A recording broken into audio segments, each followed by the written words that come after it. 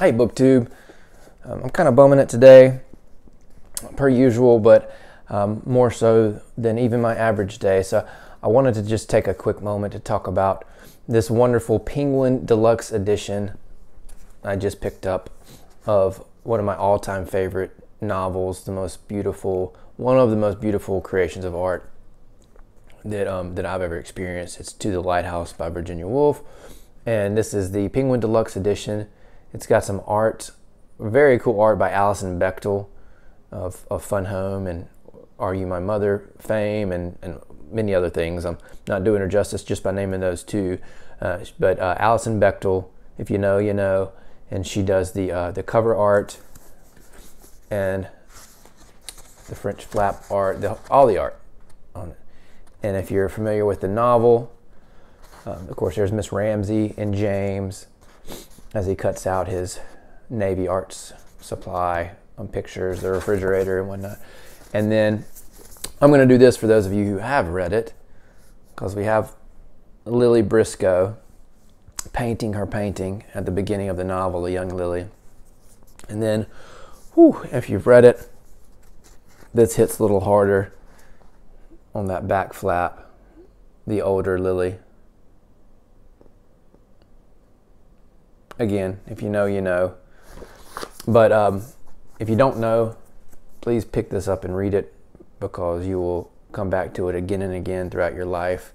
It's truly an amazing piece of art.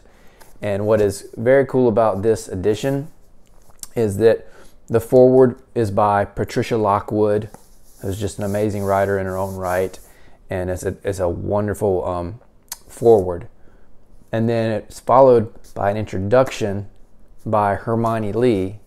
Hermione Lee is a famous the famous biographer of Virginia Woolf, really. Virginia Woolf has had some great biographies written about her, but Hermione Lee, I mean, that's the name, right, that you hear when discussing biographies of and writings about Virginia Woolf. She's done some wonderful editing for different her diaries, and I believe, and Moments of Being, and there a lot of the ways we read Virginia Woolf, have been greatly influenced by the writings of Hermione Lee, and she's a beautiful voice in her own right. So it has a foreword by Patricia Lockwood, and then it follows by an introduction by Hermione Lee, and there's artwork by Alison Bechtel. That's just powerhouse trifecta of important writers and artists, and then followed by the magnificent texts of To the Lighthouse. And of course, I started rereading as soon as I got this, trying to take it slow. It's one of those novels where you want to keep going because it is so beautiful, and you are interested in the thoughts and the upcoming thoughts and the upcoming events, right? As quote unquote plotless as people might claim some of Virginia Woolf's writing to be, and they don't say that in a bad way. It just, it's not. It doesn't hinge around the plot. It hinges around the thoughts of the characters and the beauty of the language and this shimmering exploration of life. There are interesting things that are happening that you do want to know more about, and so you do continue to read. It has, in my opinion, and I've said this before, the greatest section of literature in the English language. And I wish I read every language on earth so I could read every novel out there, not just in translation, but in the original, and really appreciate it for what it is.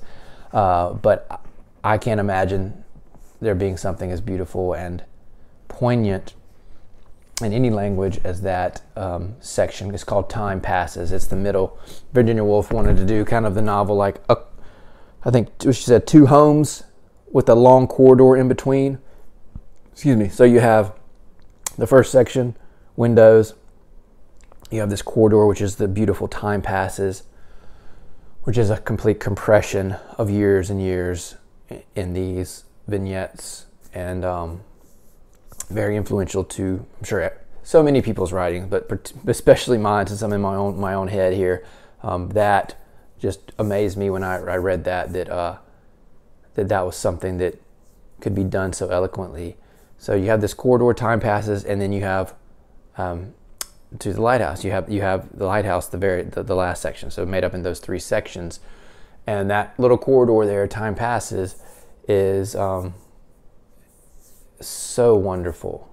And it's one of those things that it takes your breath away at times, and you can just contemplate and read and reread that one section over and over again. But the book itself has these miniature moments of that throughout, and it touches on so much, and you should certainly read it. So that's, again, To the Lighthouse, Virginia Woolf, Penguin Deluxe Edition. Go ahead and pick it up if you can.